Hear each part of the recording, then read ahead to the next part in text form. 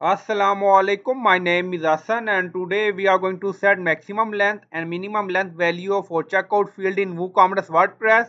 Before starting work, it's my request, please subscribe my channel. Thank you. Now back to our work. Now go to dashboard. On left side you see plugin, so click on add new. In search plugin, write checkout field manager.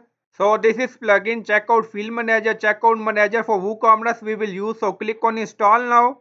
Then click on activate it. So plugin is activated. On left side you see WooCommerce and then you see checkout, so click on it.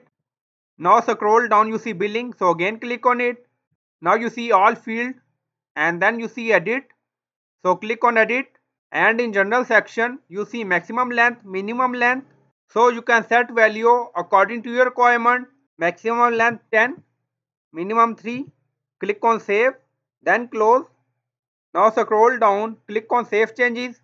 Now go to checkout page and refresh the page.